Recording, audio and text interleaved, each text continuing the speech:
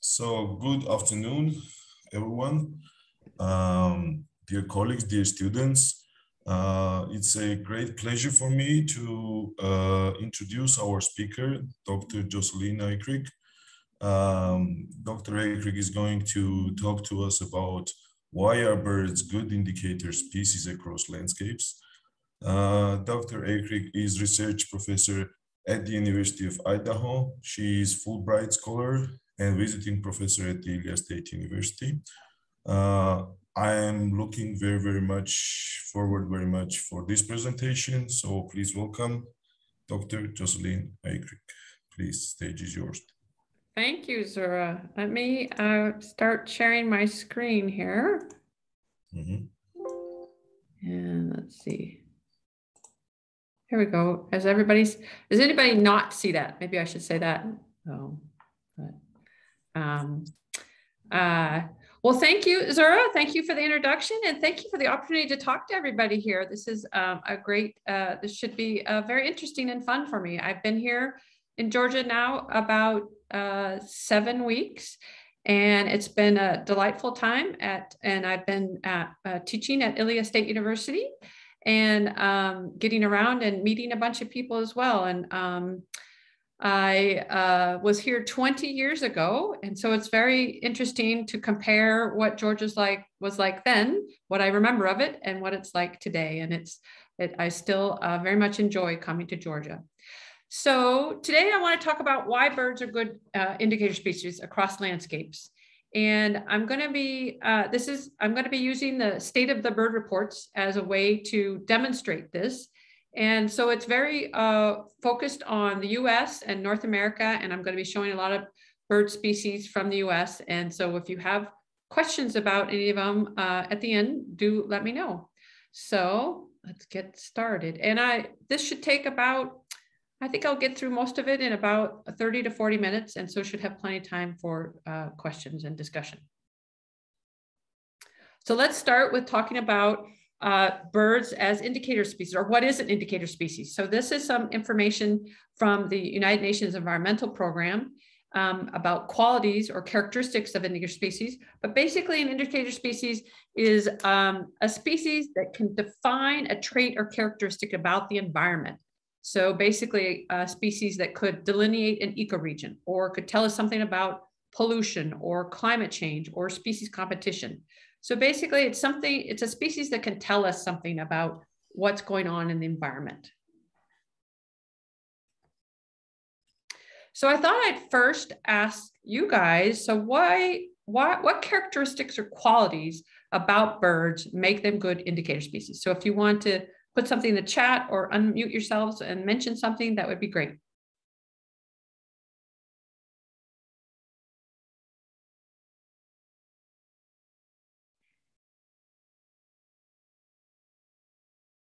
Someone should speak up. You said that you would accept chat, no? Okay. Yes. Yeah. Are you so we were confused because two options. This two way options, yes.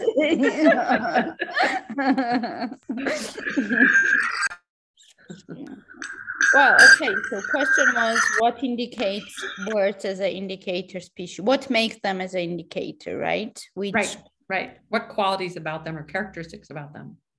Yeah, maybe because they have a special niche or they are not, I mean, they do not look like rats who are spread across the in many environment or conditions or whatever. Yeah. So yeah. narrow specification might be indication of. Right. Does anybody want to add anything else? Go ahead, Sonar. Birds are really susceptible to minor changes in the environment and food. Yep, those are good things too. So, so you guys mentioned some of the things. So basically, they're abundant and widespread, in part because they are part of numerous ecosystems, integral part of numerous ecosystems. And as Sonar just said, they are sensitive to environmental degradation, so they do signal when something might be changing in an environment. but also they can respond quickly to conservation efforts. So basically we don't have to wait, our lifetime to see potentially a change in our conservation actions. They also are indicators of human quality of life, sort of the canary in the coal mine sort of thing. If birds disappear, our quality of life goes down. Also, there's a tremendous amount of people that like to hunt birds as well as bird watch and so on. So that would be a detriment to our quality of life. And they're well known and appreciated. So there's a lot of people that really appreciate having birds in their backyards or being able to see them when they're out walking or anything like that. So these are all reasons why they are good indicator species. So now I'm going to give you an overview of the State of the Birds reports. Basically, they're a high-level perspective on how birds can be used to understand, or how these reports can basically report the condition of birds throughout the US. And I want to stress that they're scientifically based. They're based on data that's been collected scientifically, but they are intended for a broad audience. So they're not written in a scientific manner. They're written in a way that policymakers, decision makers can understand what the science is. And every single one of them also has a call to action. So trying to say, what can we do to help conserve birds and improve their conservation status and their environment? So basically, if you get on the State of the Birds website, you'll see that there's lots of pictures of birds, and the reports themselves are these glossy things that you can give to policymakers and that they like to look at. There's not a lot of words. They try to really, be very succinct in what they say. And also they are initiated by the U.S. Fish and Wildlife Service in the United States, and they're coordinated by the North American Bird Conservation Initiative. It's also called NABC.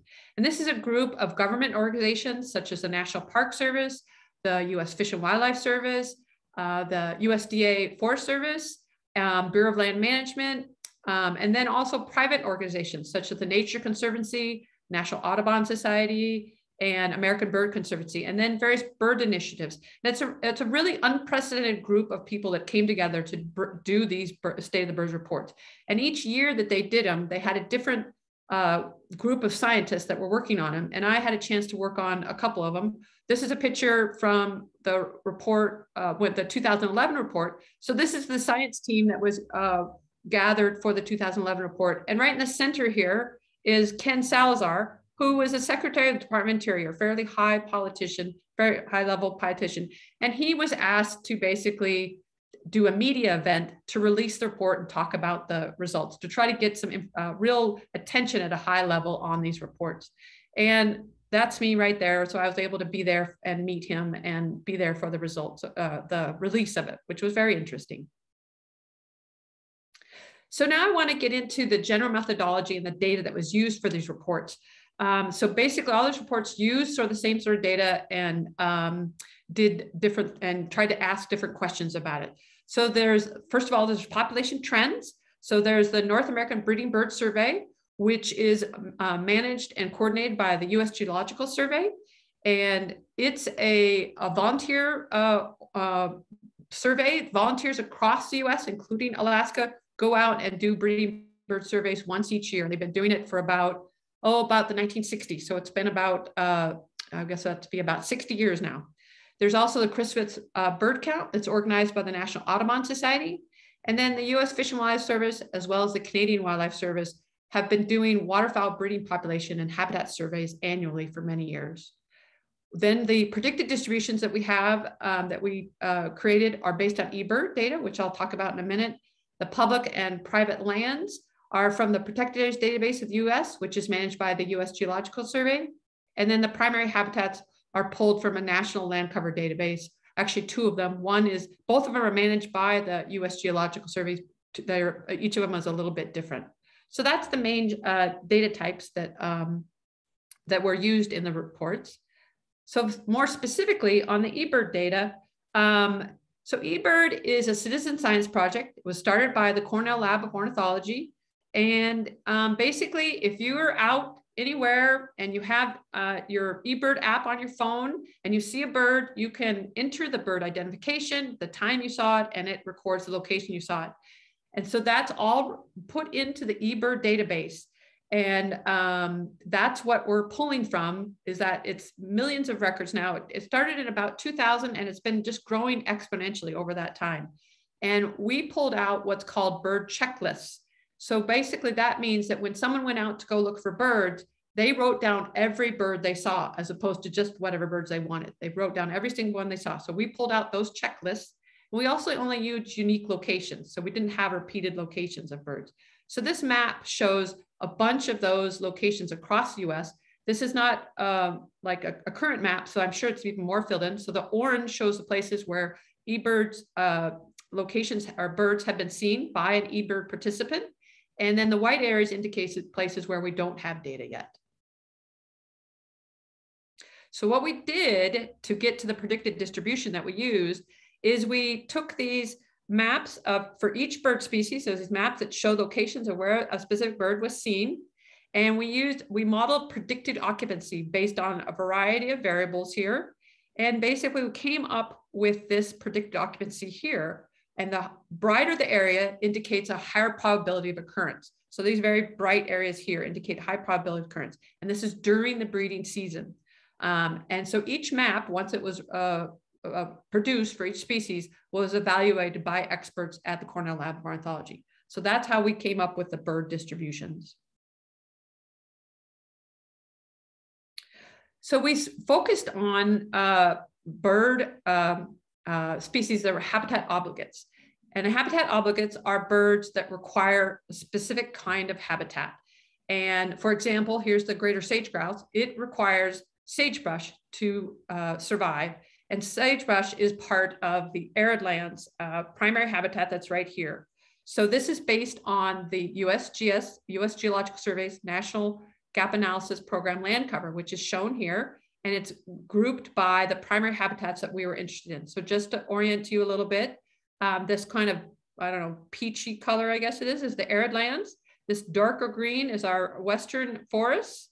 This kind of brown here is our, what is that? That's the ag lands. And then this darker brown is the grasslands. And then this lighter green over on the eastern part of the US is our eastern forest. And then Alaska has a bunch of tundra areas and so on. So these are our major or primary habitats is what they were called that we used in the analysis. So as I said, the State of the Birds report started in 2009. The first one was basically trying to look at the distribution of birds or the trend of birds across the United States and call attention to the current state of birds. So they used population indicators for birds in each major habitat that included 67 endangered threatened species and 184 species of conservation concern. So species of conservation concern in the United States are species that have been declining their population has been declining for many years, but they're not considered threatened or endangered, but they are of concern. So this graph here has the habitat types across the x-axis and the percent of species in each one of those. And so you can see the Hawaiian ones have the most threatened or federally threatened and endangered species. But each one of these habitat types does have some threatened and endangered species. And of course, you can see like even the Arctic and I have to move my little thing here. The oceanic have like almost 40% of their species that occur there are species of conservation concern. Oh, come on. Let's see. There we go. So in that report, the population trends were also looked at for these 4 groups of birds. And so it looked at over this time period, starting with 1968, what was the change in the population from what it was in 1968? So the percent change. Wetland birds went up, and this reflects a lot of success on the conservation of wetlands in that group of birds. It also reflects that there was a tremendous increase in geese during this time. So that's what's included in this group here. But you can see that grassland birds here, they declined by 40% over those 40 years. And then arid lands, which are these light blue here, they declined by 30%. And then the forests they declined, and they've leveled out some, but they're still below what they were in 1968. So moving on to the birds for the state of the birds for 2010, this is where the threats to birds were looked at, specifically climate change. And so there were 5 characteristics for birds that were classified as whether they were highly vulnerable to climate change, moderately, or just had low vulnerability. So the 5 characteristics, first one was migration status. So if they were long distance migrants, they were considered highly sensitive to climate change. If they were the breeding bird obligate was also the next characteristic. If they were very highly specific in where they needed to breed, they were considered highly vulnerable to climate change. If their dispersal ability was poor, they were considered highly vulnerable to climate change. If their niche specificity was highly specialized, again, they were considered highly vulnerable to climate change. And lastly, their reproductive potential. So those bird species that can only produce 1 to 2 young per year were considered highly vulnerable to climate change. So again, we have our major habitat types across the x-axis and percent of species in each one. So you can see the oceanic and Hawaiian birds have a lot of the high vulnerability, which is the red. And I would guess this is because of their very specific niches and their long distance migrants, or at least the oceanic birds are. Hawaiian birds have very specific niches. And so I think that's probably why so many of them have a high vulnerability. But you can see that many of them have birds of high vulnerability. The only one that doesn't is the grassland birds. This report also looked at shifts in bird ranges northward. So it used the Christmas bird counts that are organized by the National Audubon Society. And over all the species, there was on average, over those 40 years, a 35-mile shift northwards. And this is mostly attributed to several warm winters that occurred during this period. There also, the forest birds alone shifted over 50 miles. Let's see. They used data from 1960 to 2006. They included 170 birds in this analysis, and 56% of them showed a northward shift over that period. So then moving on to the state of the birds of 2011, this was the first time that the distribution of birds were assessed on public lands and waters in the US. And so there are over 850 million acres of public lands, which is about greater than 344 million hectares, if I did my conversions correctly, and 3.5 million square miles, which equates to about 9 billion hectares of public lands in the US. And there's about 800 species that occur on these public lands. And of those 800 species, over 300 of them have at least 50% of their distribution on public lands and waters. So it really highlights the importance of these public lands and waters to bird conservation. So down here, there's a graph showing the major habitat types and the percentage of ownership of each one of those. So Arctic and Alpine have over 80% public ownership, so does boreal forest. But as you go down, there's the grassland birds have the least amount of public ownership. And eastern forests as well. So this is what we did. I explained how we came up with the predicted bird distributions, and we laid those on top of this public land ownership map. And this is based on the Protected Areas Database of the US. It's maintained by the US Geological Survey. It includes both federal and state agencies. And so let's see, the brown here is the Bureau of Land Management. The dark green is a USDA Forest Service. This yellow is the National Park Service. And the blue is US Fish and Wildlife Service. The orange is Department of Defense. And then I think the last one is this pink, which is state land. So that's spread across the entire US. But you can see in looking at this map that the public lands are very biased to the Western US. So yes, just a quick question. When you mention public lands, it means agricultural lands? No, it could include agricultural lands. It's basically lands that are managed by any one of these agencies that I just mentioned. So they're held in public ownership for the public, and they're open to anybody to go there as long as there isn't, you know, some level of protection for a species or something like that. Which are not private. Yeah. They're not private. Nope. Yeah, but the point was why they need, like how they use. So, okay, thank you. Yep. And each one of these agencies manage them differently. Like the National Park Service, they have a much higher level of protection than the Bureau of Land Management and the U.S. Forest Service. So this was, we were able to do in this report, we were able to basically look at those major primary habitats and then the percent distribution of birds on in each one of those, and then divide them up by each one of the agencies. So it basically highlights the shared stewardship responsibility across all of these agencies for each primary habitat. So for example, Arctic and Alpine, this is the Bureau of Land Management. So a large percentage of birds in Arctic and Alpine occur on Bureau of Land Management lands. And this is the U.S. Fish and Wildlife Service. A large percent of those occur on Fish and Wildlife Service as well.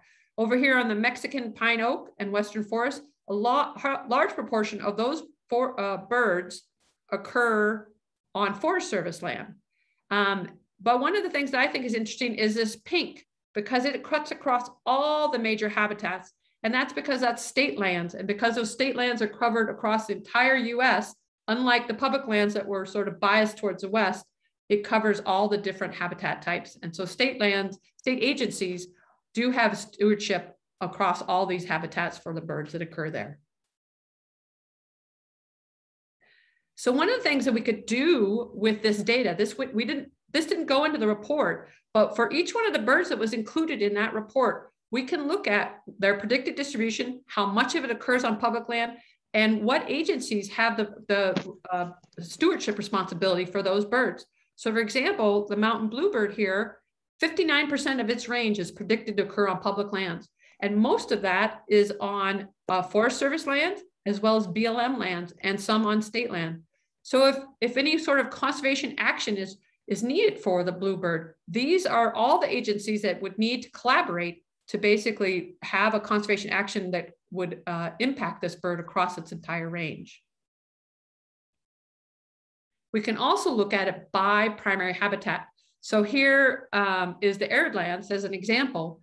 56% of the arid lands that occur in the US are publicly managed. And for example, the Gunnison sage grouse, which is a candidate for listing on the Endangered Species Act, or on the Endangered Species List, which is part of the Endangered Species Act, and 79% of its distribution is on public lands. So basically, if we wanted to conserve this species and keep it from becoming listed on the Endangered Species List, there could be a lot of conservation action done on public lands to help this species. So this pie chart here shows that 51% of the arid land birds have distributions on public lands. And this is how they're split out among those public lands. So most of it is on BLM, but some of it is on Bureau of Land Management, some of it's on Forest Service, and some of it's on state agency. Again, like I said, if there was conservation actions for arid land birds, like specifically Gunnison sage grouse, these are the agencies that would need to collaborate to do that. So then they, because the State of the Birds report in 2011, it got a lot of attention and there were a lot of people interested in the results. And so instead of doing a report for 2012, we skipped 2012 and there was a lot of implementation and application of our data from the public lands report to try to conserve species on public lands. We then waited to 2013 to do basically the same sort of analysis, but now do it on private lands. And so basically, again, this was the first assessment of bird distributions on private lands across the US. And we looked at private protected as well as other private lands. So this is that same map I showed you before. Now all the public lands are in gray. The light green are private lands, and then the dark green are private protected lands. And so what this, let's see, let me look at my numbers here about, let's see,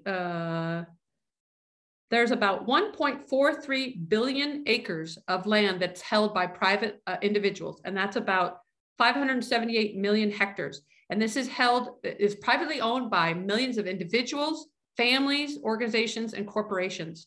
And that's about 60% of the entire US.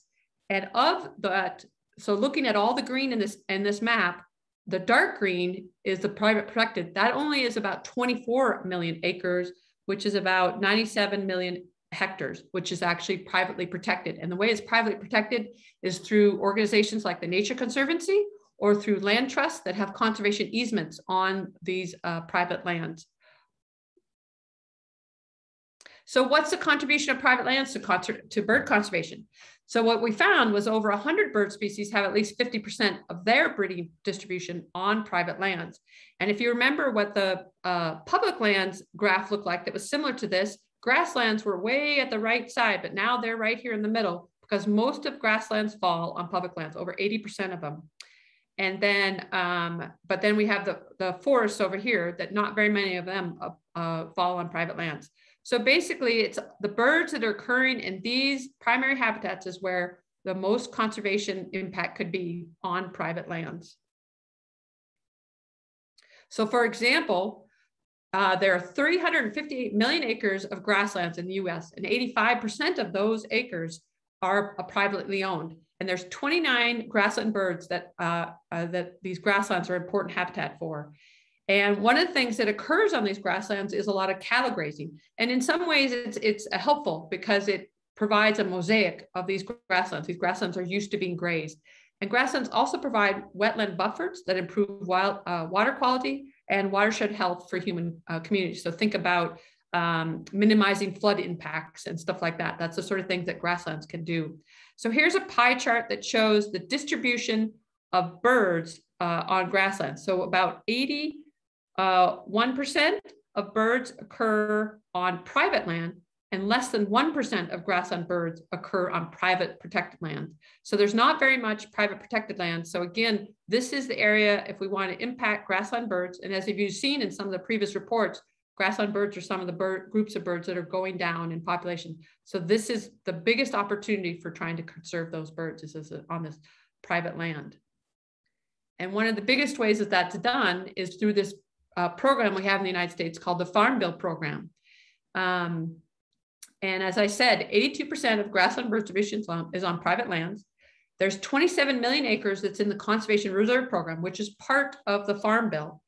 And what the Conservation Reserve Program does is basically it pays farmers not to farm. So many farmers have part of their land that's not very productive.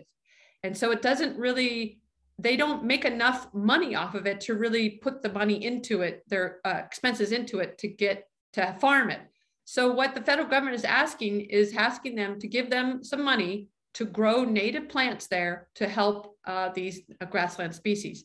And one of the species that's really benefited from this is the Henslow sparrow. So you can see when these spring bird counts were started back in the 1970s, they weren't doing very well and they kept going down. Then when the Conservation Reserve Program was initiated, this population just started growing. And it was because of this Conservation Reserve Program, there was these native habitats out there they were able to take advantage of. So the Farm Bill is about the conservation programs part of it. It's about $24 billion. And that amount of money dwarfs any other conservation funding combined in the United States. And it's renewed every 5 years. The Farm Bill is renewed every year. So every 5 years, it's renegotiated what will be included in it. And in recent years, about of that 24 billion, about 3 billion has been cut in recent years. So that does impact what can be done for conservation on private land. So then moving on to the State of Birds in 2014, basically this was going back and revisiting what was done in 2009 and looking at population trends. So we had a few more years of data to add to it. So it went from, we used the breeding bird survey data from 1968 to 2013. And it was also the 100th anniversary of Martha's death. Can anyone tell me who Martha is?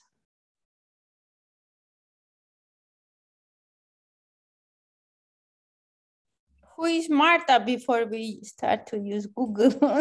Passenger pigeon, last one. Does anybody know who Martha is? It's passenger pigeon, the last one. Yeah. Yes.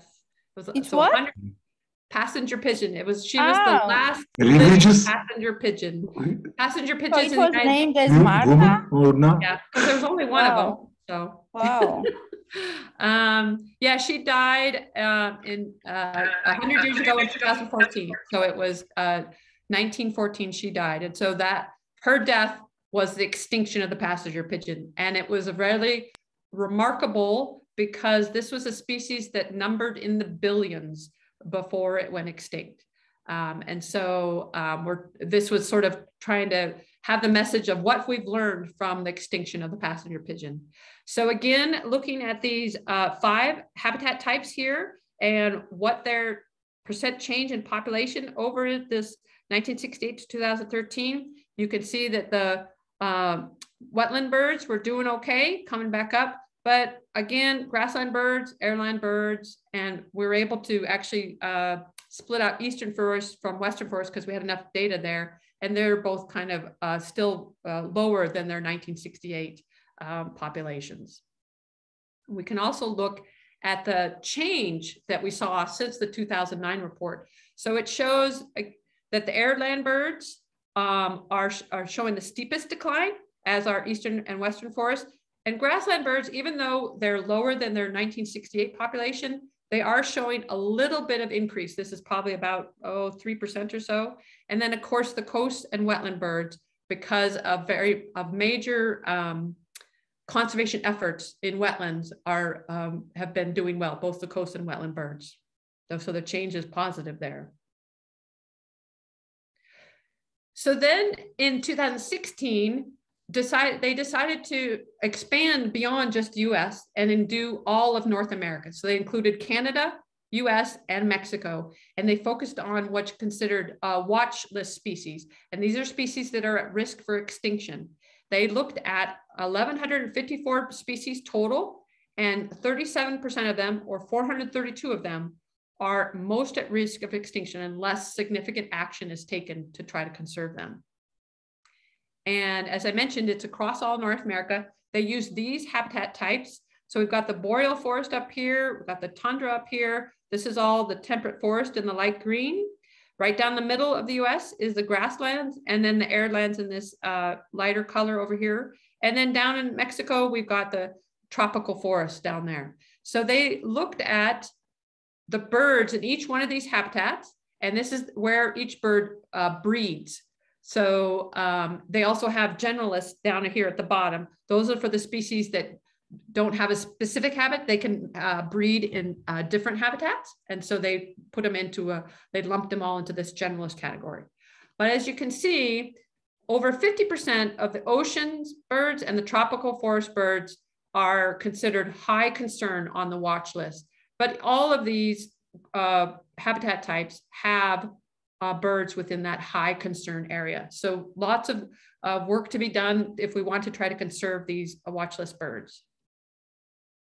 So then coming to the State of the Birds in 2017, this comes back to the Farm Bill. This is a special report specifically on the Farm Bill. So I'll tell you a little bit more about the Farm Bill. So for birds, the Farm Bill secures important habitat for over 100 bird species. And as I said before, it's the largest source of funding for habitat conservation on private lands in the United States.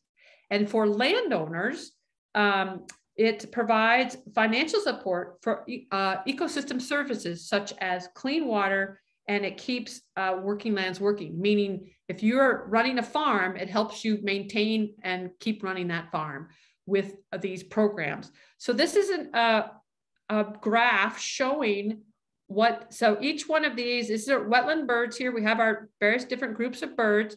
And so so from 1968, you could see all of these groups of birds were declining. In 1990, the wetland easement was added to the Farm Bill. So this was one of the years that the Farm Bill was renegotiated, and this was added to it. And since that time, wetland birds have increased. And in fact, they've increased by about 51% there. And that it looks like it almost, based on this graph, it can look like it can be attributed to wetlands easements. Now, the forest birds in 1990, they added the forestry title. And they haven't rebounded as much, but there is some increase, and there's about a 3% increase of those birds.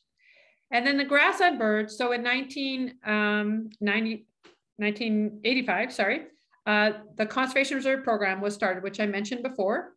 But unfortunately, that didn't seem to help the grassland birds much. So in 2003, the grassland easements was added to the Farm Bill, and grassland birds have at least stopped declining and have shown about a 3% increase since that was started. So this is just a demonstration of how much the Farm Bill has helped bird conservation on private lands.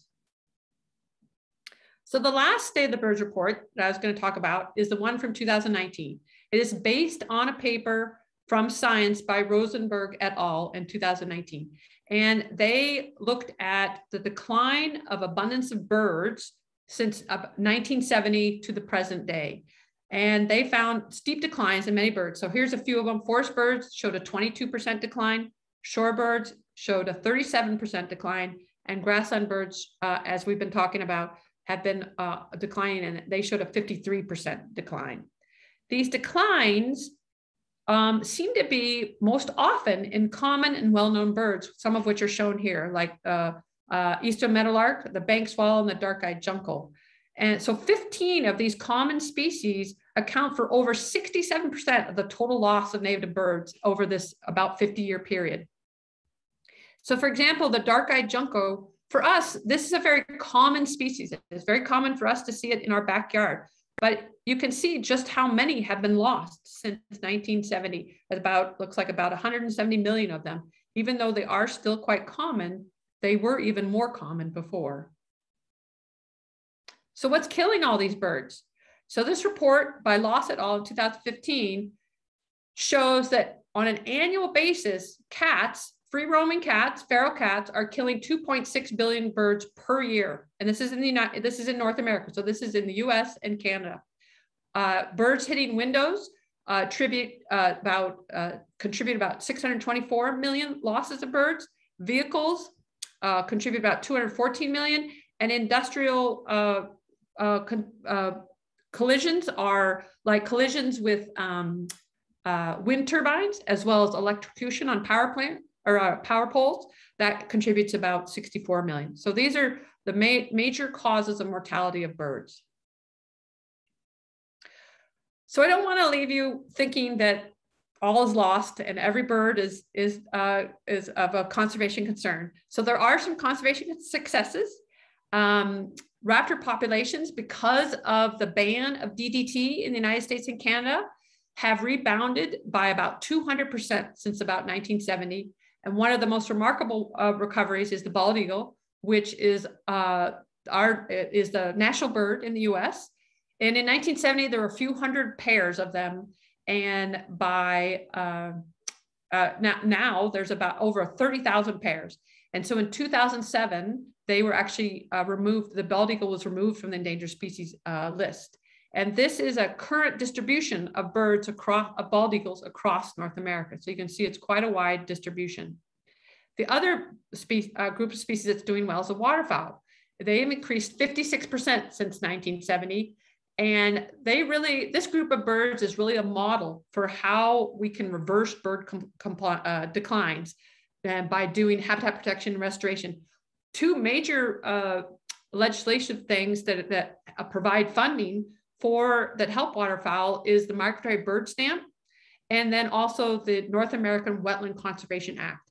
And so both of those have provided a lot of funding to try to protect wetlands and has helped waterfowl over the last 50 years. And this is a map of the wood duck and where it currently occurs across North America. So I just want to emphasize that these reports are very valuable communication tool. They compile and leverage a large amount of scientific data from national databases such as the Breeding Bird Survey, eBird, the Protect Areas Database, the National Land Cover Database, and these are all national databases that are available across the web, and you can download them. And many of these are based on inventory and monitoring programs that have been going on for 40 or 50 years. And this kind of data really helps us prioritize and plan management strategies across the US. And these reports are great for communicating the need for additional resources for protection of birds and their habitats. And as I mentioned before, they're typically released, there's a big media event, and they're released by the Department of Interior's Secretary or the Secretary of the US Department of Agriculture. And so getting that kind of level of person releasing the reports and getting this big media event gets a lot of attention from policymakers and decision makers, and really helps people think about bird conservation, how we can improve it. So to circle back to this whole thing about birds as indicator species, I hope in talking about these State of the Bird reports, you've seen, I've demonstrated how they can be used as an indicator species across landscapes because they're widespread globally and they occur in numerous ecosystems, which I mentioned before. They eat a variety of food, which was mentioned before. They have a broad range of niche requirements. They're easily observed. Many of them are easily observed, not all of them. But all of this leads to very detailed life history information and also long-term population data to be able to track these populations over time and across large landscapes like the entire US as well as North America. So these data are invaluable and help us inform conservation at the level of landscapes. And lastly, they are big business.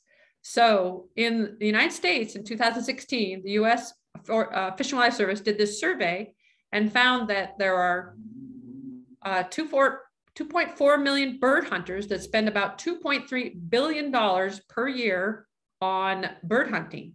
But then the bird watchers, about 45 million of them across the US, spend about 7 billion. And a lot of this is on wild bird food as well as watching birds. So there's a lot of money that's generated from having birds around. So they're important not only ecologically, but economically. So that's, I just wanted to end by saying that these State of the Birds reports, again, were a big collaboration. And here's many of the agencies that were included, as well as the organizations that were included in some of these State of the Birds reports. And it was that's a big collaboration to bring a lot of this data together and form and create these State of the Bird reports that hopefully inform conservation. So thanks for your attention. Thank you, Jocelyn, very much. Thank you, Jocelyn. I would like to open question and answer part of our presentation. So please, if anybody has a question, could you please raise a hand, and then I will go, through the questions. Yes, but on the yes, Jocelyn, my question is specific. So it's like, what struck me that actually among the reasons of bird deaths, the factor of cats or windows are incomparably higher than all industrial, effects. Mm-hmm. And this somehow actually forces me to review the general view on the, on the ecology and on the influence of industry and buildings and things like this on ecosystems and on a wildlife. So it's like is this really broadly understood by conservationists and I don't know, like ecological activists and people like this? So my question is this. Yeah, so actually a lot of research has been done on mortality of birds by cats. Peter Mara at the Smithsonian Institute has done a lot of that work. And it's difficult to gather that kind of information because, he somehow has to figure out how many cats there are, especially feral cats, and how many birds they're eating. So there's sometimes a lot of uncertainty in their numbers, but they are getting better at getting them. They're actually putting cameras on cats and, watching them, be able to watch when they are out roaming around, how many birds they take and stuff like that. And then as far as the windows, there's a lot of initiatives to try to get tall buildings in cities to turn off their lights, particularly at night, so that there isn't that light that attracts birds, and then have the buildings use glass that doesn't have such a reflective as much reflectance, so that the birds aren't thinking that they're going through something as opposed to hitting something. And so they go around them and stuff. So there is a lot of initiatives to try to reduce this, but the issue with the cats is that, you know, these are pets. Cats are pets. And so people don't want to be told how to handle their pets. And even I've read research that even the bells that cats have, those don't really help, because the cats learn how to stalk without having the bell make a noise and stuff. So, yeah, so there is a lot of research that sort of supports this. Yeah. Yeah, no, I believe in this. So, but I mean, what is actually interesting for me, it looks like it is a huge loss of birds by different reasons, including cats, windows, and so on. And birds are, most of the species are still there, you know, in spite of loss like 10 billions every year. Mm-hmm. And in this respect, actually, you know, it appears to me that just making a lot of activities around like forbidding wind generators or other reasons of industrial effect on bird and other industrial effects on bird number looks not very highly effective, you know, because it's only a small portion or among the reasons of bird death. And it doesn't look like these industrial influences are really able to significantly affect the bird number, except maybe some rare species. So yeah, that's a good point. There is some efforts in the U.S. to when there's big numbers of birds migrating, there's an effort to try to not have some of those wind turbines going, so the birds can travel through during that time, so that they're not at risk of getting hit by the turbine. So there's a lot of collaboration between the energy sector and the conservationists to try to figure that out. So that might be part of the reason that those numbers are lower. But of course, as you know, those wind turbines are put in windy places because that's the best place to gather the wind energy. But it's also, those are the places that birds use, you know, ridge lines and, you know, places where the wind is going, where they can, you know, travel long distances in a short time. So sometimes both of those are overlapping. So we have to figure out temporarily if there's a way to have them not be impacted so much. But yes, you have a valid point there that the industrial stuff is not as causing as much mortality as some of these other things. Yes. Yeah, thank you. Yeah, and also I would add there that to answer a little bit Dato's question, that cats are not only contributed to the bird mortality, but even more, actually, they are contributing to the small mammal mortality. There is a research that's and even more, actually, twice more numbers are actually for the small mammals than for the birds. Also, in other places like in Australia and the Oceanic Islands, they contribute even worse. That they it's kind of recorded that they cause some of the extinctions. No, I was striking not so much about like cat influence, but a relatively modest influence of integrated industrial effects. So that's the point. Yeah, and I remember that. When I was in Idaho, Dr. Anderson's tiger was contributing a few times actually to the to the mortality of few birds.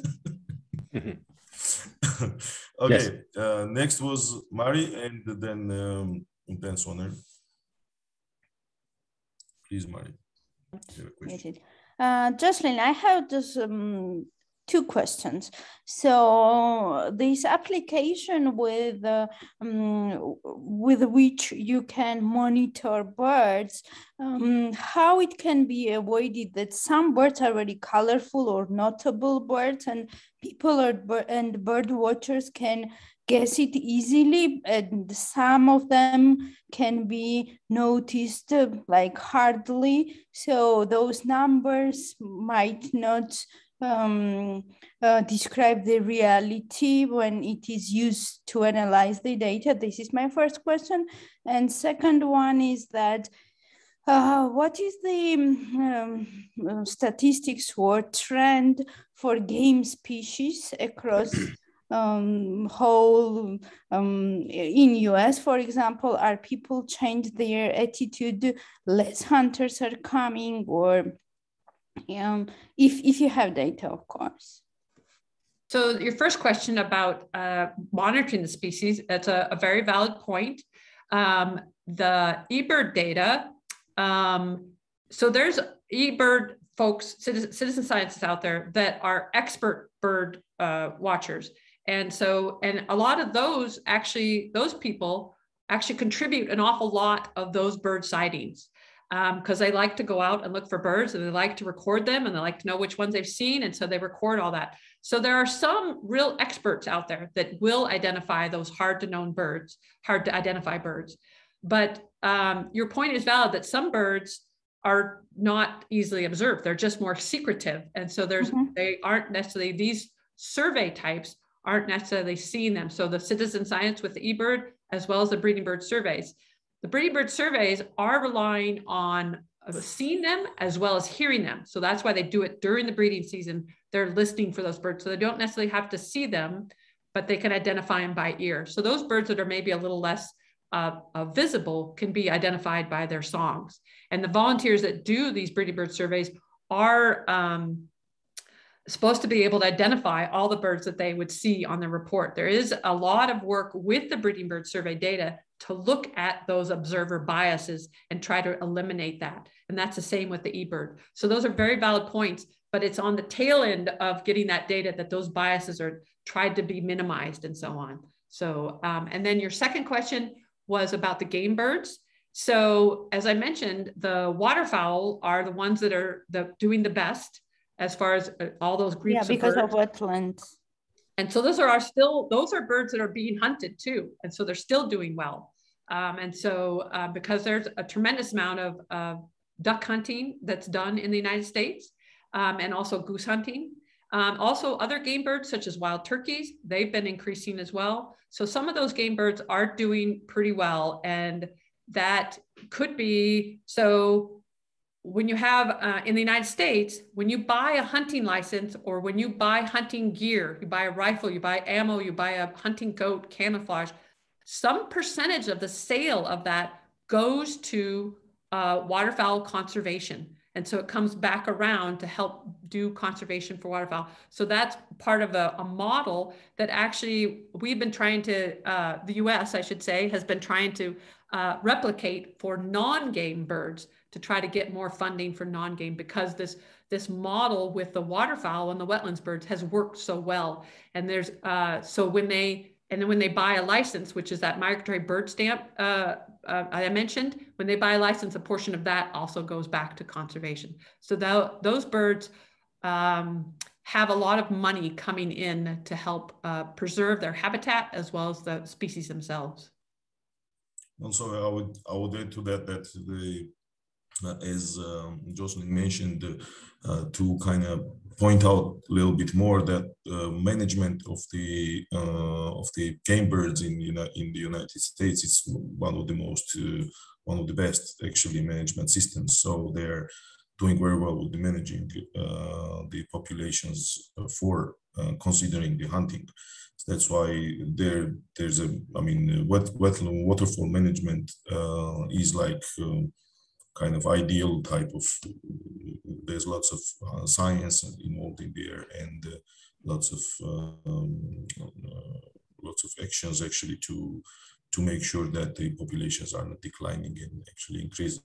Opposite to that, they are increasing. So that's, I think that's very important point here. Well, and Zora, I would mention, we learned our lesson in the United States, because we did have unregulated hunting, and we drove those populations way down about 100, 120 years ago, and then started having more of this sort of regulations and this funding, and that's when those populations came back. So, Indeed, so we learned our lesson. Yeah. Please, Soner, and then Dr. Anderson. Okay, thank you, Jocelyn, for the presentation. It was mind-opening for me. It was very good. I will check the references. And my first question is related to like Mari's point. It was very important, I think, because I also contributed this community size databases for 10 years. It was Bird Bank in Turkey, but now changed to eBird, like you have in the United States. For the last 5 years, eBird in Turkey. And after that, I realized that, like Mary said, yes, there are experienced birders in Turkey, in the United States, many, in UK, many, but not many actually, we can say, because it is even really hard to recognize the birds and from their sounds. And another thing I realized is, even I see myself kind of good birder, good ornithologist, unintentionally in the field, you hear the one that you like and you note it down. So for the common birds and, for example, agricultural birds, most of the birders do not note it down. And after this kind of applications, like from, for example, from iPad, now they are putting, I didn't try it for the last 6 years and I just quit taking notes. I didn't quit the taking notes, but I don't use these applications. After these applications also, you feel that you should be fast on the point because the coordinates also goes, and probably most of the birders do not take the common birds. And agricultural birds, they just take the notes of the like good looking bird or the birds they most know or like. Or the rare species only. So, yes, this breeding bird counts maybe contribute to this database and it will increase the precision of the data. And probably the bird bandings can be more effective to bird ringing, can be more effective to know the habitat trend, not bird trends like population trends or the diversity trends, but community size can be, I don't know, yes, in the United States it is long for the 40 years, 50 years you do, but I don't know how the effective. And about the success, you say success of the wetland conservation, like wetland birds increases. Maybe not the success, but the access to the wetlands can be effective, because the more the bird watchers and the ornithologists, the more birds are noted.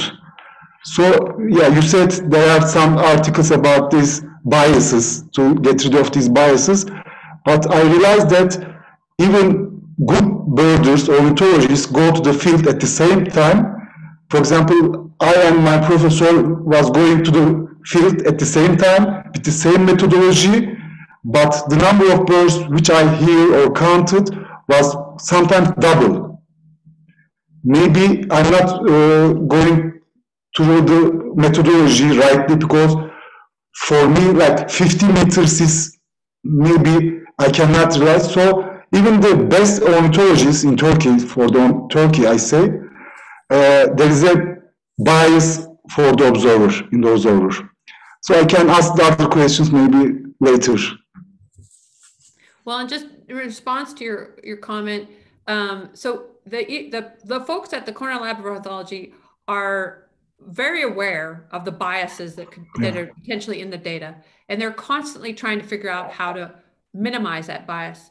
One of the things they started, so the eBird started about in 2000, and one of the first things they started doing when people would submit identifications, they had expert birders, that knew kind of where certain bird species should be. And if a bird was observed outside where it would be, they contacted that person and said, can you describe it? Can you, and so there was a second level of verification there to make sure.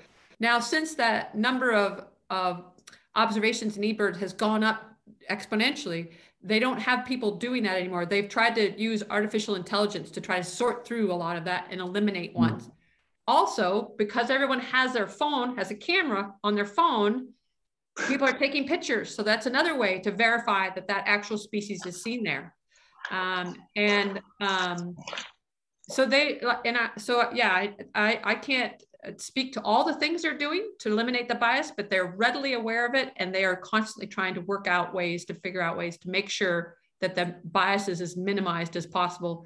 And the birds that, you know, like a lot of these eBird folks go on to eBird, look for places where birds have not been seen and go there, or they go to their favorite places and they, you know, look for all the birds there because they can identify all of them and put them in there. So these birders who, when you go down eBird, you'll see some of these birders, you know, they go out every day and they see hundreds of birds.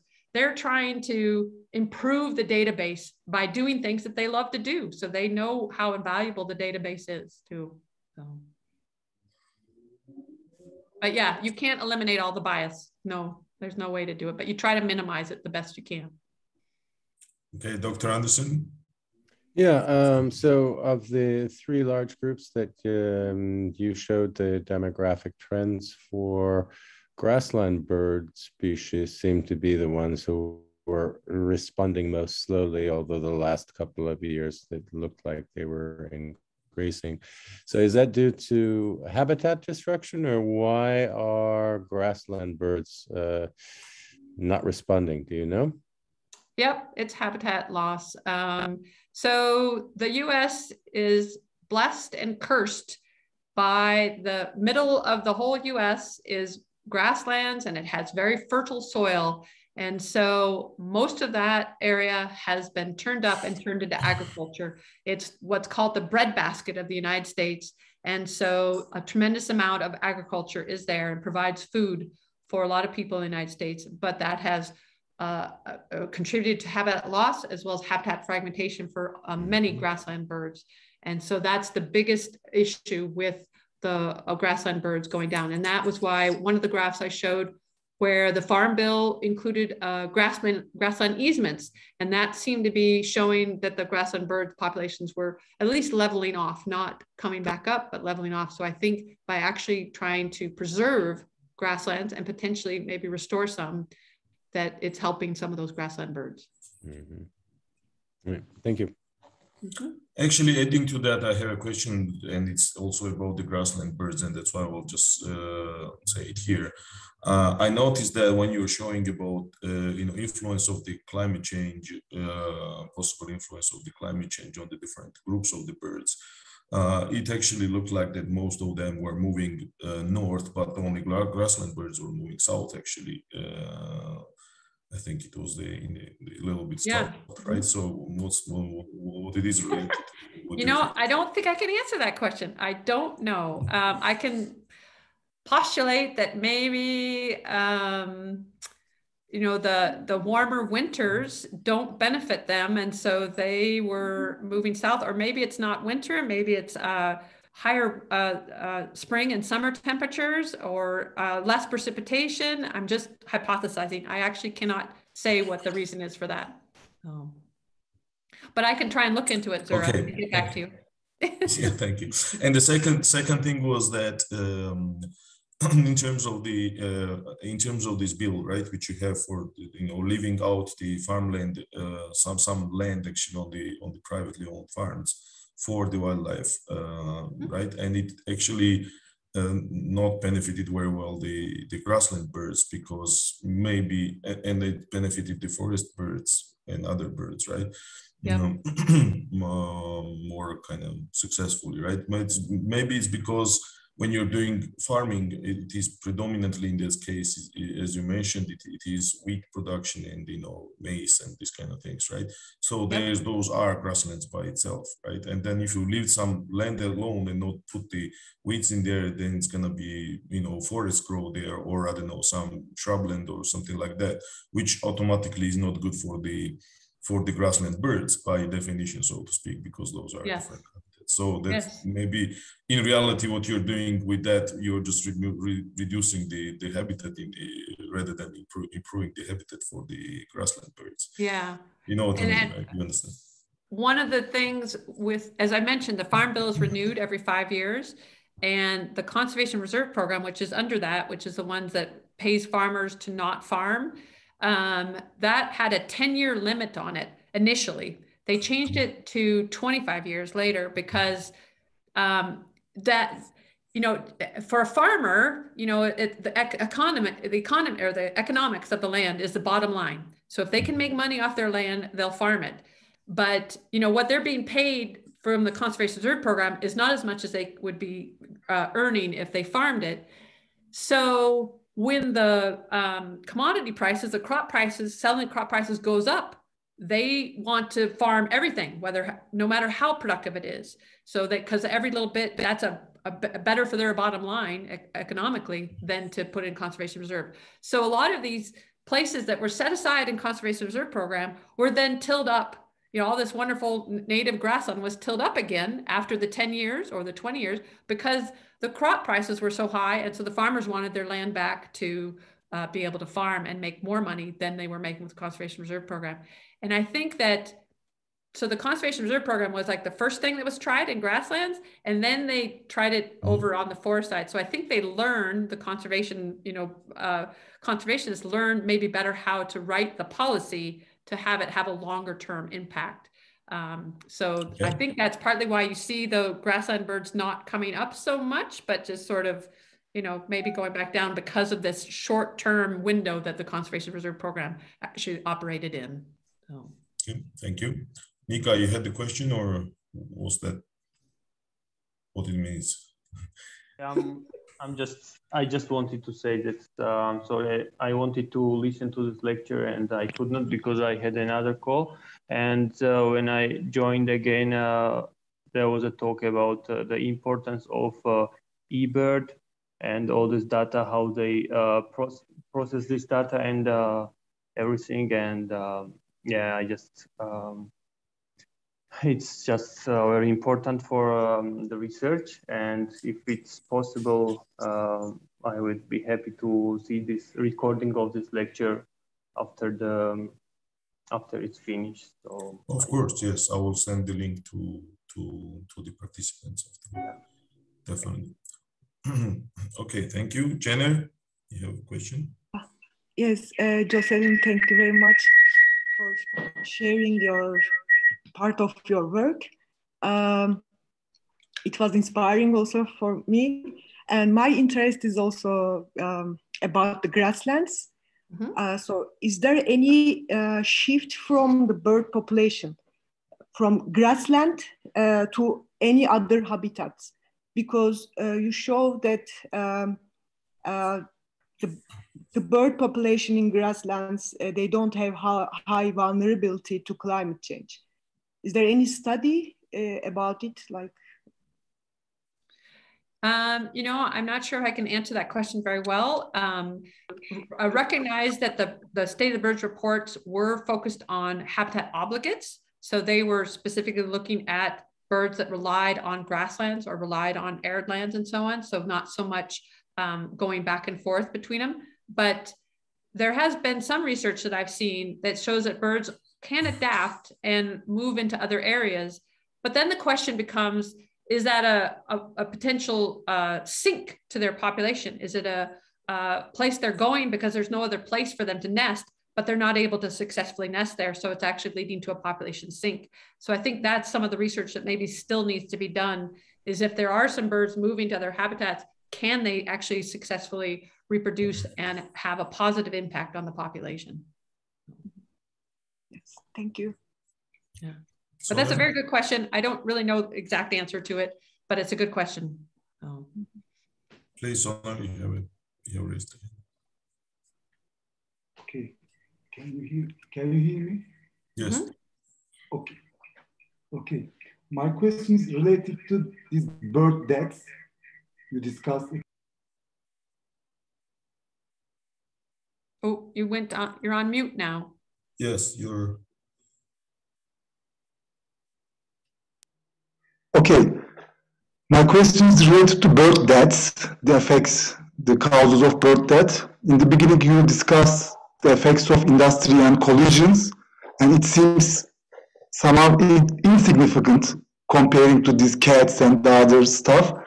I think it is wrong because there is an invisible causes of these constructions. I worked in wind turbines for several years. I also go to coal plant powers, hydroelectric powers, like sun, like solar energy, power stations, everywhere, all kinds of places. And for example, if you just say the effects of this industry is low, then I can say that the number of birds and the species richness in this area, even in coal power stations, are very high, and the biodiversity in these areas very high. So these are very good habitat for birds. Can I say this? You can say it, but depends on what species are there. Are they species, native species? Are they introduced species? Are they the species that you actually want to be there?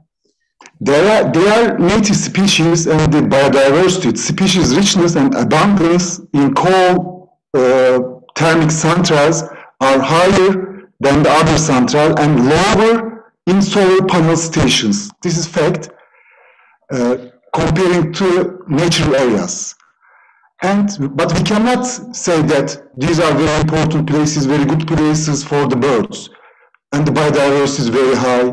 So we should discuss the definition of biodiversity, and if you want only the biodiversity in the area, the important thing is, I think, not only the biodiversity, but we cannot see many effects, invisible causes there are. For example, what about the effects of these places to do illnesses, like maybe some birds have heart attack, weakness, like their quality of habitats decreasing. These are invisible values. We don't count these. These are, but effects, they are bad. So maybe because of this industrial stuff, the number of bird deaths are much, much higher than the cats. Like maybe 10 billion. Yeah, that's a legitimate point. It could be, yes. I can't speak to it, but you have a valid point.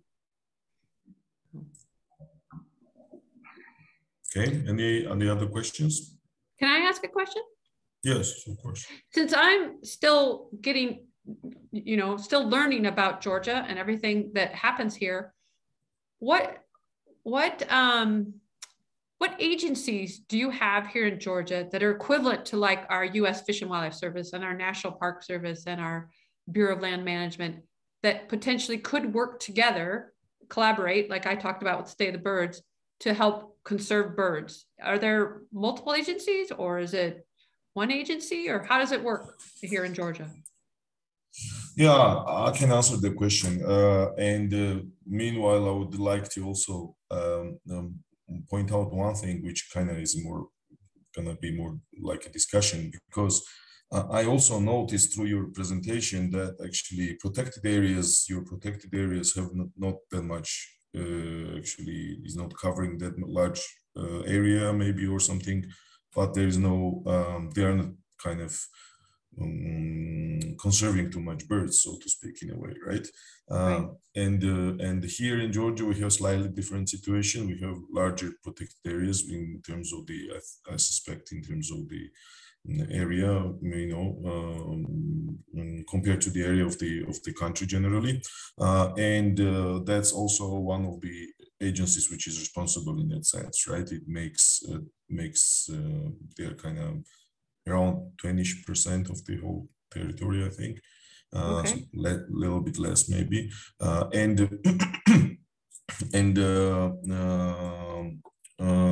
yeah, and then there is also Ministry of Agriculture, which is responsible for the land. It's a certain type of land, and the Forestry Department, which is under the ministry again, and that's a department which is under the ministry.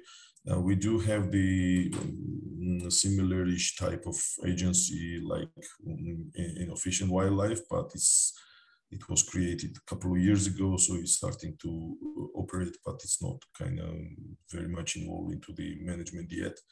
And then predominantly it's going to be Ministry of Economics, and which is going to be involved, because large number of the public land is owned by the Ministry of or managed by the Ministry of Finances, Oh, wow. and Economics and Finances, I think.